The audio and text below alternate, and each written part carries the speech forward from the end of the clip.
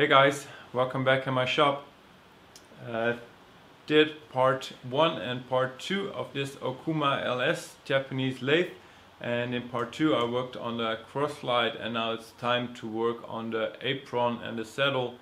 So there are some things that I want to repair, and also good cleaning, because I want to have it run a little bit smoother than it is right now.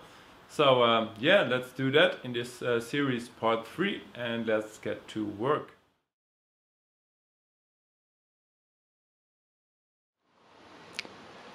There was no oil anymore in my apron, and the oil plug is down there.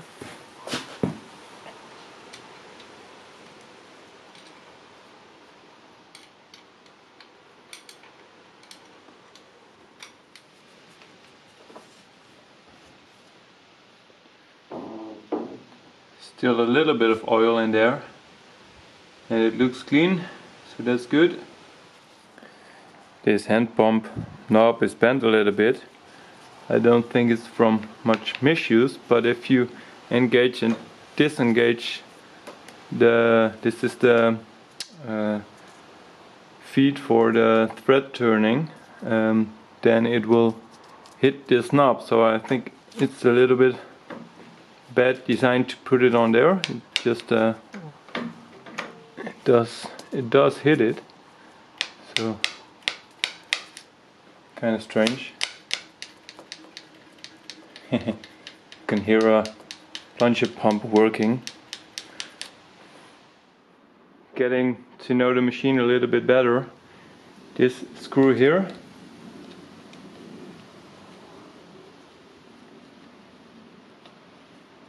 is for the power feed disengagement pin.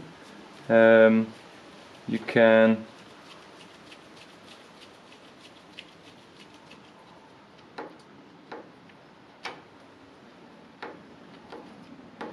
now it's free to move, but if you want to lock it, you can just lock it like that, or engage it again like this.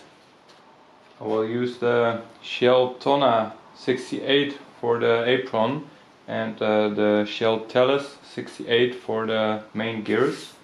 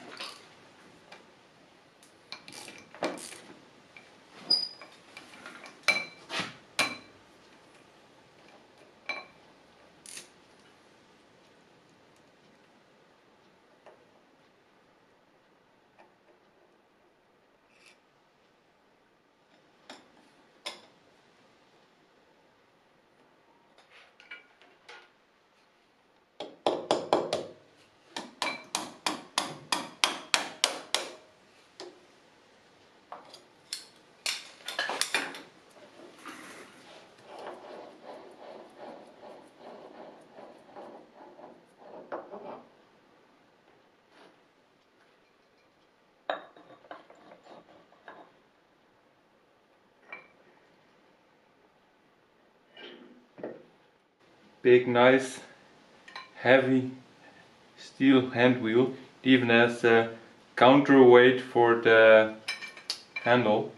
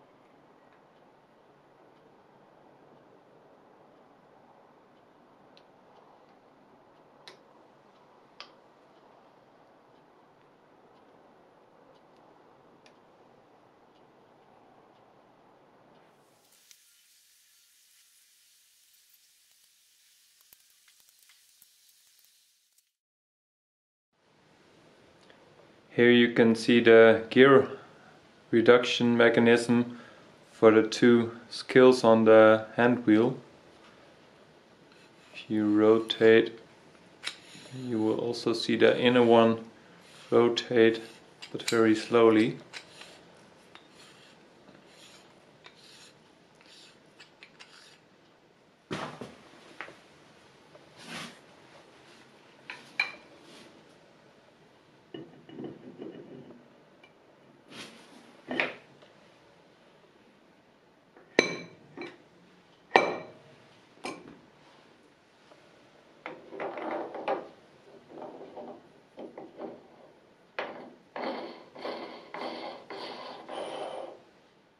There's one bolt that is holding these two together.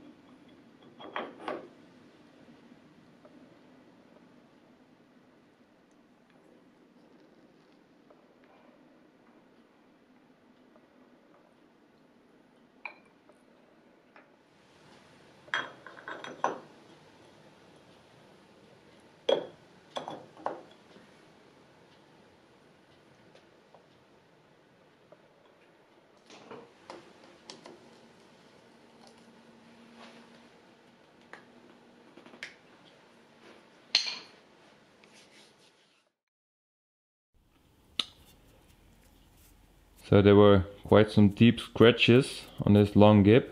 So I took one pass with the hand scraping just to remove the highest points, but because I think it was worn down quite a lot, it should fit and yeah, just give a little bit better bearing surface. But also with these scraping marks I can check in a month or so where they were worn down or how the condition of the gib is. So yeah, let's check it out and put it back together.